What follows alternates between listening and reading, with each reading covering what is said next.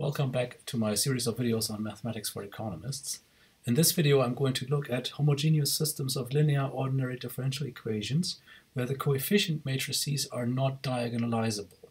So this considers the case of the Jordan decomposition. In another video I have looked at the case of diagonalizable matrices and then looked at distinct and repeated and complex eigenvalues when eigenvalue decomposition is available. If the eigenvalue decomposition is not available, but we have a Jordan decomposition, things are a bit different. So let's look at the simplest possible case.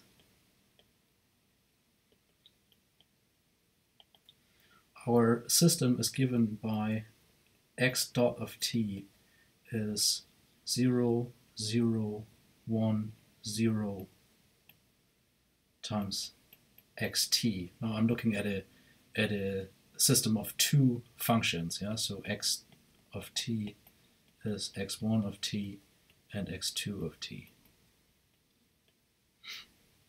And then the system is given by x1 dot of t is x2 of t and x2 dot of t is 0. This means that x2 is a constant, and which constant this is depends on the initial condition. So let's say that we have the simplest possible constant. If we have the initial condition that x2 and 0 be equal to 0, it follows that x2 is constantly equal to 0 everywhere. If x2 is constantly equal to 0 everywhere, then it follows that x1 dot, which is x2, now is constantly equal to 0. And this means that x1 also is a constant. And of course, if I set this constant also equal to 0, then I get the trivial solution, the 0 vector, which is always a solution of a homogeneous equation. So that's not so interesting. So the first interesting case is where x1 is a constant not equal to 0. And so if I, for example, impose the initial condition that x1 and 0 be equal to 1, I get that x1 is constant equal to 1. Yeah, but of course I can take any other value here. But then I get a first solution to my system of equations. So let me denote it by phi1 of t. This would be a solution to the system. So this would consist of two functions, x1 of t and x2 of t, given by constantly equal to 1 and 0, which is the first standard basis vector. This is the solution.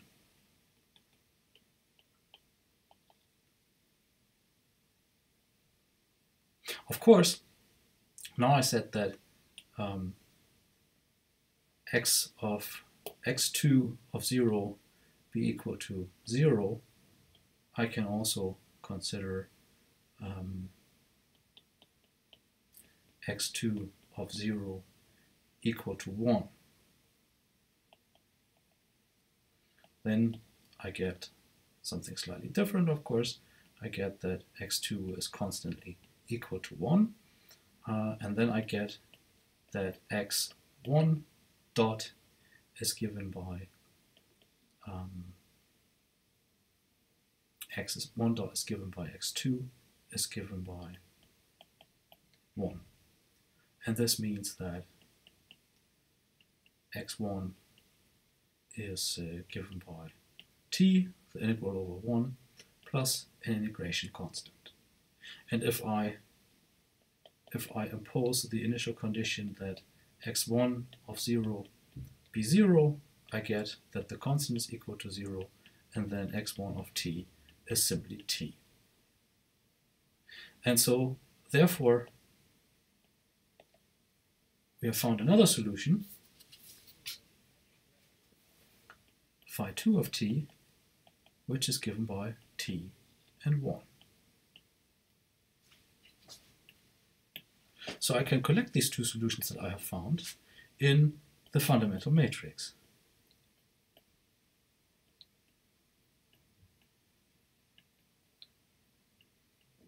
Capital Phi of t, which is the matrix that has phi 1 and phi 2 in its columns, which is 1, 0, t, and 1.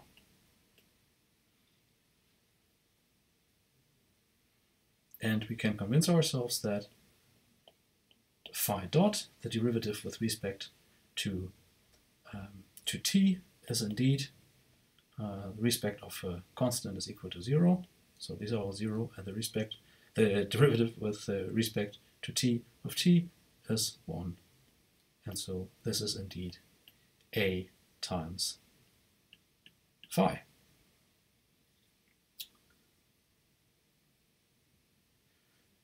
If I want to satisfy any given initial condition,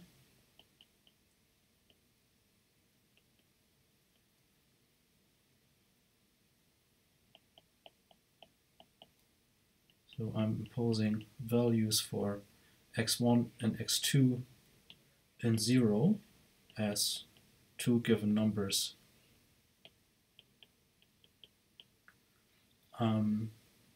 I can just multiply the fundamental matrix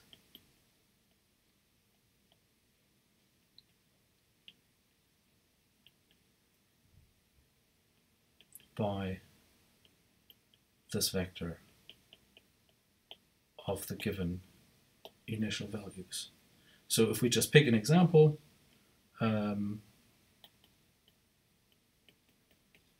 let's say that we want to impose that the solution takes the value 2 and 3 for x1 and x2 respectively, then we get that the solution has to be chosen as x1 of t and x2 of t equals to fundamental matrix times x0, and this is 2 plus 3t and 3. And then we see that for t equal to 0, indeed, the value of x1 is 2 and the value of x2 is 3. Yeah, so that's the simplest possible case, because what are we looking at here? We're looking at this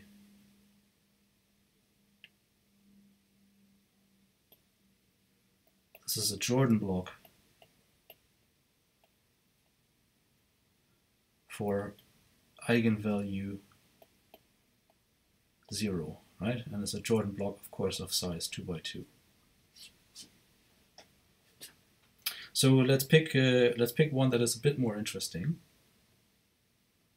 and go through that one. So we have found the complete solution here, fundamental matrix, and so let's have a look at a different one. So let's say we use x dot is given by 2, 0, 1, and 2 times x. So then we have a 2 by 2 Jordan block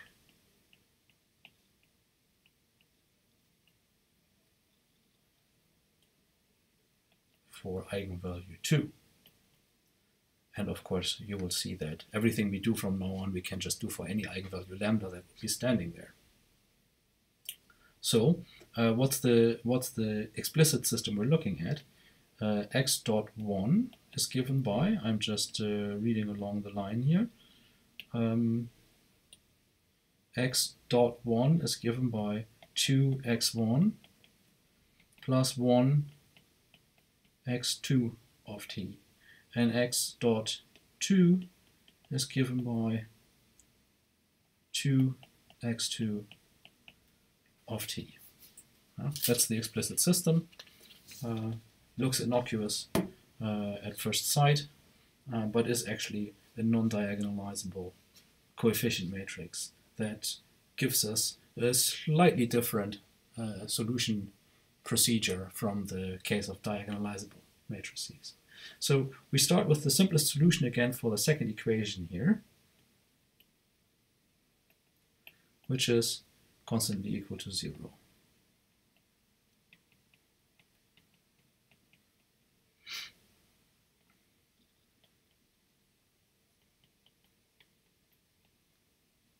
Yeah. Then x1 dot is, since x2 is equal to 0, is just 2 times x1. And of course, again, I can choose the solution 0 here, which would give me the trivial solution, the 0 vector, which is not interesting. So my first interesting solution here is the one where I do not have a 0 initial condition. So I use e to the 2t x1 0, and if I impose that x1 and 0 be equal to 1, I get e to the 2t. Yeah.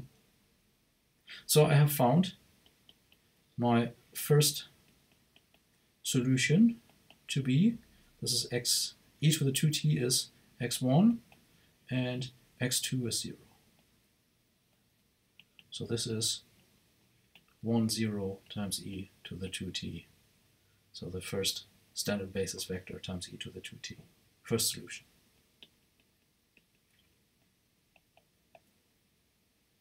The next one, of course,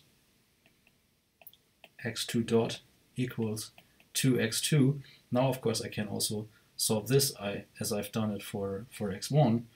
So I can also use the solution e to the 2t x2 in 0, or e to the 2t for the initial condition that x2 take the value 1 in 0.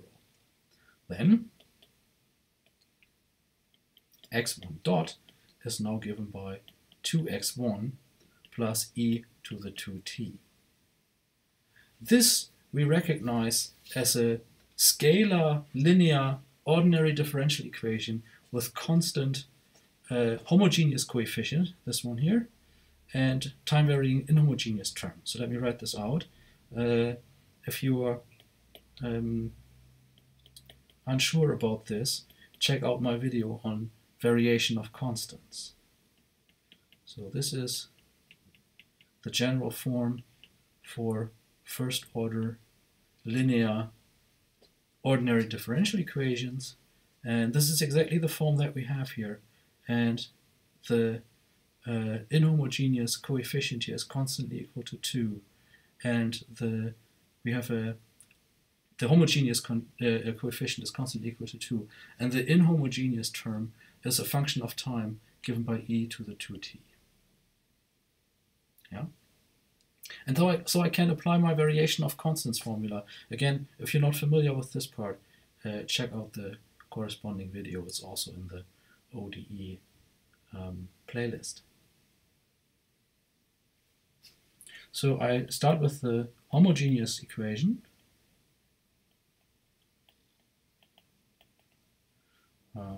Let me denote this by x sub h for homogeneous. So that's the part that only satisfies the homogeneous term in the differential equation.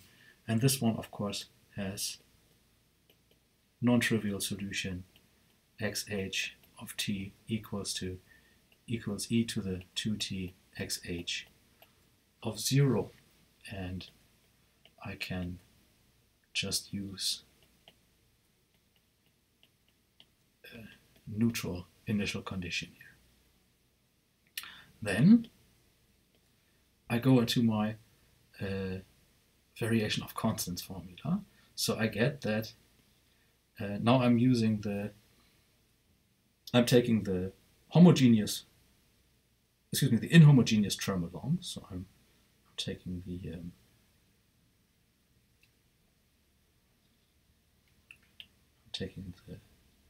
e to the 2t term along.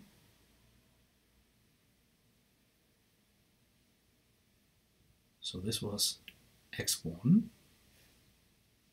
I can write this of t to be completely explicit here. This is a constant to be adjusted to initial conditions, e to the 2t, the solution to the homogeneous equation, plus e to the 2t, the solution to the homogeneous equation, integral from 0 to t over e to the minus 2s. This is the reciprocal or inverse of the solution to the homogeneous equation, times e to the 2s. This is now the inhomogeneous term, b of s. It just happens to have the same form here, because, of course, we have chosen the Jordan block, which has 2 in both equations, but these are two different objects here that meet each other and cancel each other out. So I get that this simplifies, of course, to the integral over the number 1, and this, of course, is ce to the 2t plus t e to the 2t, because the integral, of course, is just equal to t. And then if I choose the simplest possible formulation here for the solution, I can just write te to the 2t for x1 and 0 equal to 0. I can adjust to other initial conditions later. So here I'm just going for the simplest functional form of the solution. And so this is my solution for x1 of t, right? So I can check if this one actually satisfies the differential equation that it's supposed to satisfy, right? So I take the derivative with respect to time, and then I get the product rule and the chain rule. So if I t I leave alone, and then I take the derivative of e to the 2t with respect to t. That is 2e to the 2t plus then I leave e to the 2t alone, and the derivative of t with respect to t is just 1, so I get just e to the 2t, and I recognize this here is indeed 2 times my solution. Yeah, this is 2 times x1 plus this is indeed b. So indeed I satisfy the differential equation. Yeah. So we found the second solution, phi 2, is t e to the 2t and e to the 2t.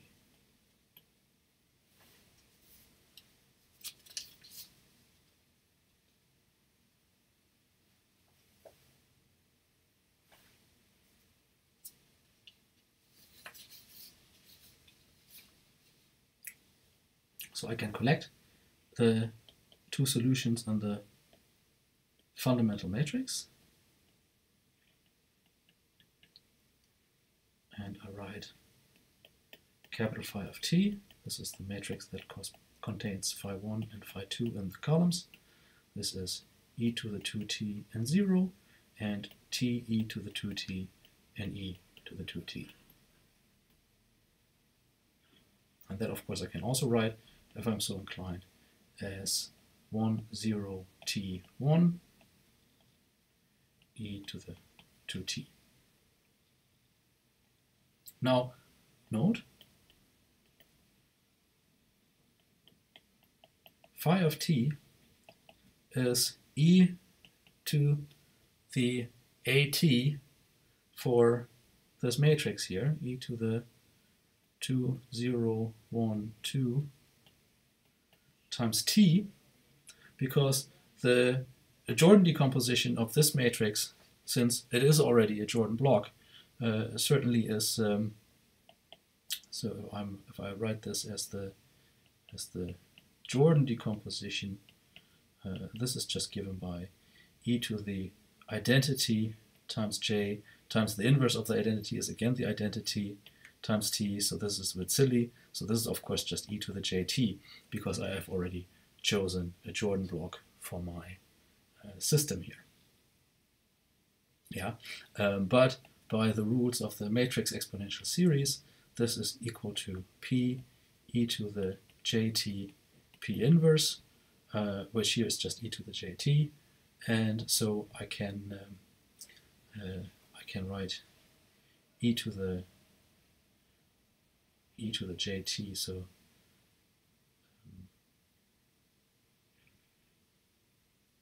yeah, so I can equate these two things here. That's the same.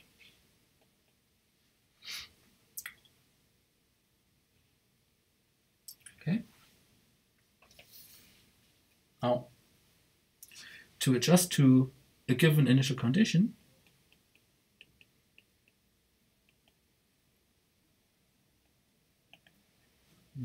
let's say x1 0, x2 0,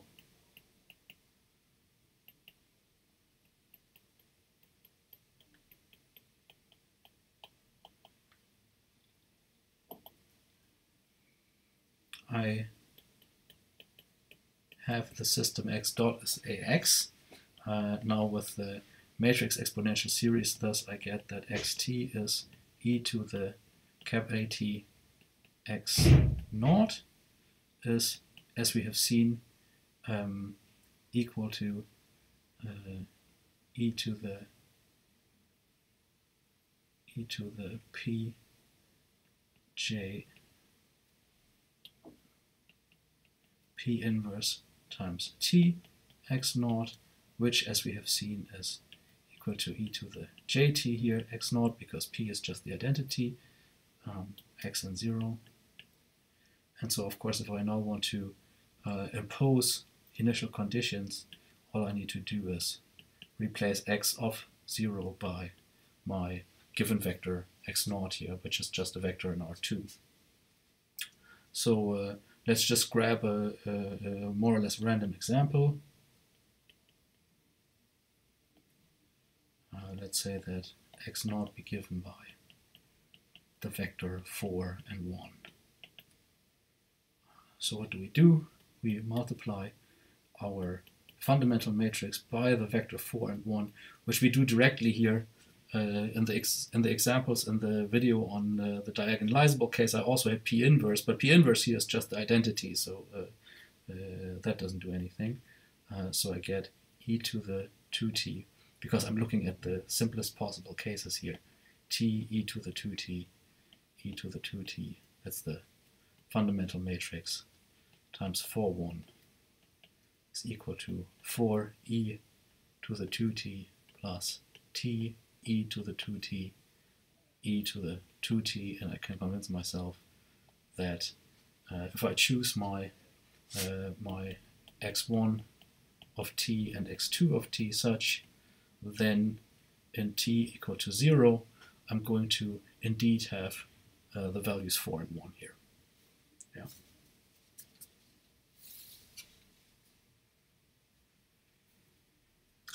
So these were Jordan blocks, where, as now said several times, P and P inverse are just the identity. So let's now, as a third case, consider the matrix in the video on the eigenvalues, the case of the Jordan decomposition. Yeah, and in that case, we had the matrix A given by 3, 0, 0, 1, 5, 2, 1, 0, 3. And we found the Jordan decomposition to be 1, 0, 0, 1, 0, 1, 1, 1, 1. That was P. And then J was 3, 0, 0, 1, 3, 0. There sits the northwest 2x2 Jordan block for eigenvalue 3. And then 0, 0, 5 was an innocuous one. That was J. It's not diagonal, has a Jordan block. And then we have P inverse, which we found to be 1, 0, 0, 0, minus 1, and 1, minus 1, 1, and 0. That was P inverse.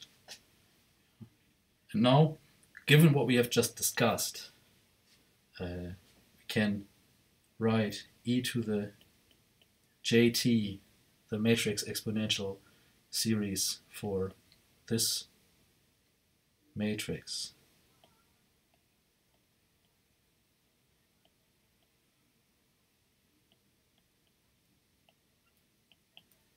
as e to the 3t 0 0 t e to the 3t e to the 3t 0 0 0 e to the 5t. Yeah. So this part here is precisely as we have just studied it for the simple Jordan block cases, and this one here has nothing new over and above what we've already seen in the diagonalizable case. So we only have the slight complication here that this term is something new compared to the diagonalizable case.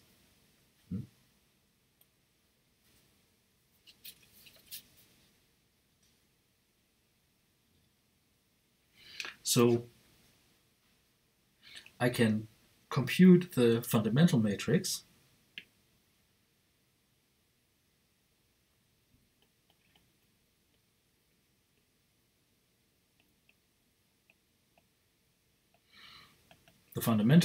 now is not just e to the jt, but it is, since we have eigenvectors here that are actually not just the standard basis vectors. This is p times e to the jt. Yeah. Remember that in the diagonalizable case,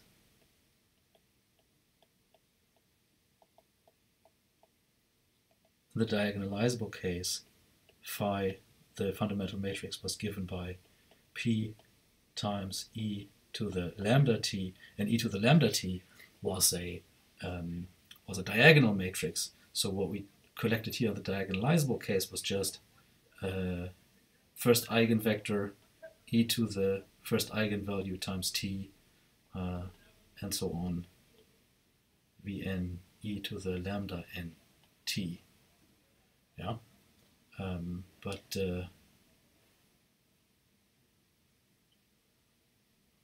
we just collected the eigenvectors times e to the eigenvalue times t.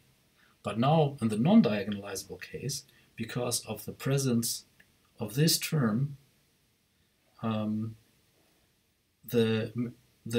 matrix e to the jt is actually not a diagonal matrix, and this makes this product that gives us the fundamental matrix just a tad more involved, but not terribly so. So let's calculate this thing. I do this now kind of very slowly and the pedestrian way. So I use my little scheme here. So I want to have phi is given by p times e to the jt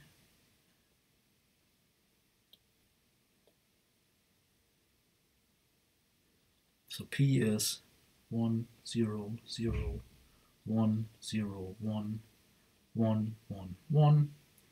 E to the jt is e to the 3t, 0, 0, t, e to the 3t, e to the 3t, 0, 0, 0, e to the 5t. All right, there we go.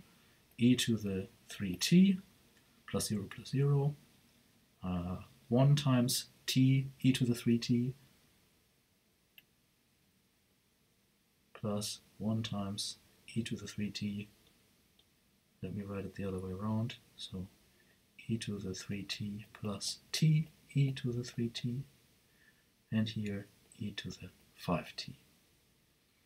Next, 0, 0, e to the 5t. Next, 0, e to the 3t, and e to the 5t. So this here, this was P, this was e to the jt, this is P times e to the jt, or phi. All right? Okay, then let's have a look at the derivative of the fundamental matrix with respect to time.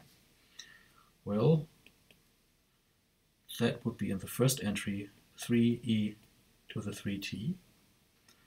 In the next entry I get again 3e to the 3t, and now I have to use the product rule, so I get 3te to the 3t, and then one more time e to the 3t, so I actually have 4 e to the 3t. This guy here gives me 5e to the 5t, 0, 0, 5e to the 5t, 0, 3e to the 3t, 5e to the 5t. That is phi dot. Is this equal to a times phi? Is this satisfying the differential equation? Well, let's do it again in longhand.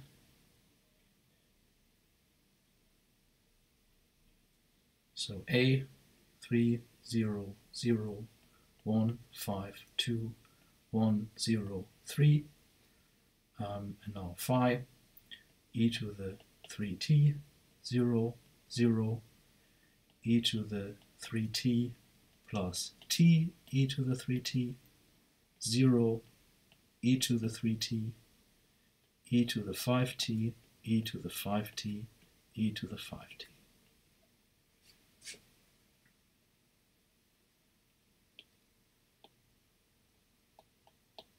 And if we did everything right, what's coming to stand here should be equal to this guy.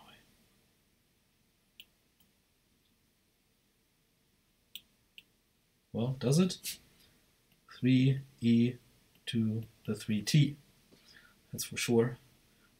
Here we get 3e to the 3t plus 3t e to the 3t plus e to the 3t from the last entry. So 4e to the 3t, which actually is also what we had right here. And here we get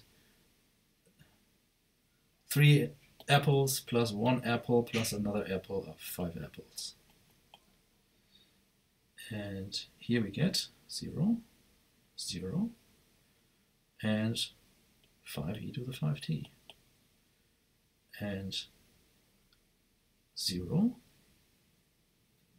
no, I don't want the ruler, 3e to the 3t, and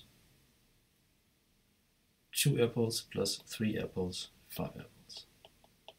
And indeed, this is equal to phi dot. So everything is good. We have done our job properly.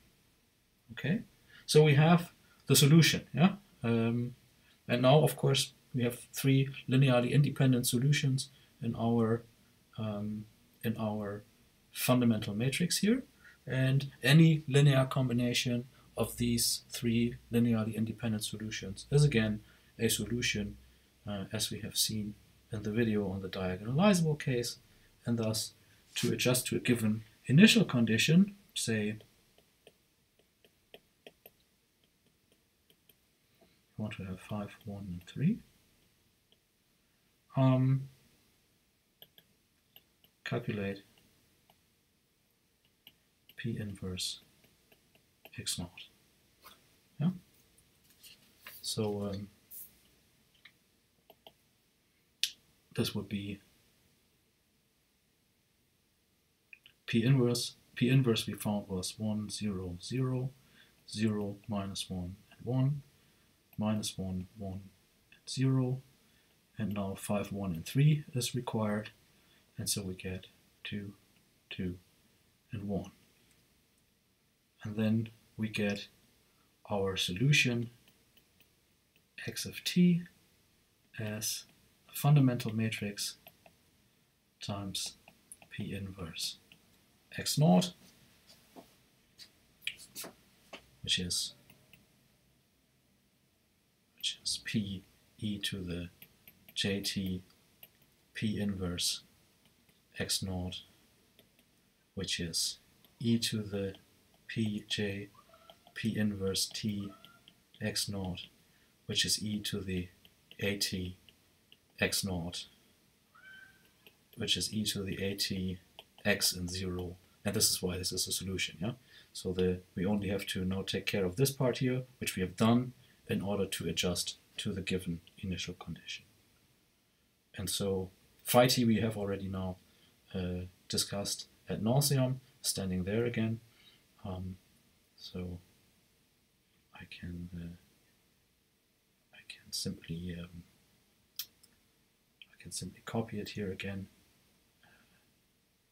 E to the 3t 0 0 e to the 3t plus t e to the 3t 0 e to the 3t e to the 5t e to the 5t e to the 5t times now 2 to 1, which is my P inverse x naught, and I get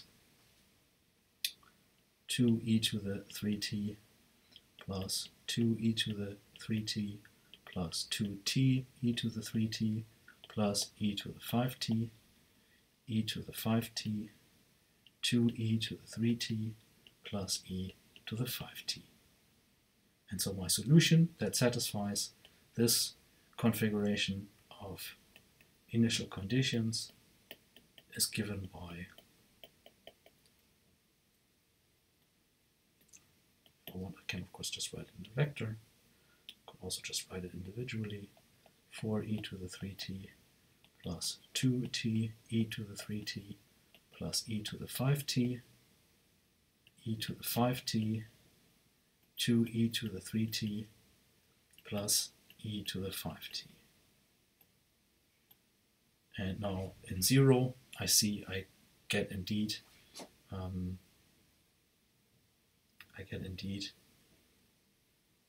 5, because this one goes away for t equal to 0, 1 and 3.